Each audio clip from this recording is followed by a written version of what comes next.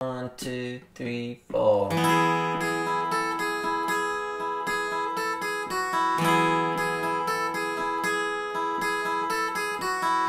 Got a box full of letters, think you might like to read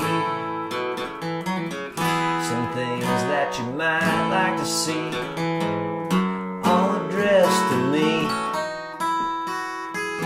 Wish I had a lot of answers, that's the way it should be. For all these questions being directed at me, I just can't find the time to write my mind the way I want it to read. Okay, let's break this down. So what I'm going to do is I'm going to hit my D chord, then I'm going to hit string 1, 2, then back to string 1 with my pinky down on the 3rd fret as compared to capo.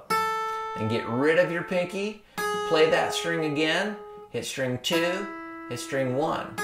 So that's the first half. Then I'm going to hit string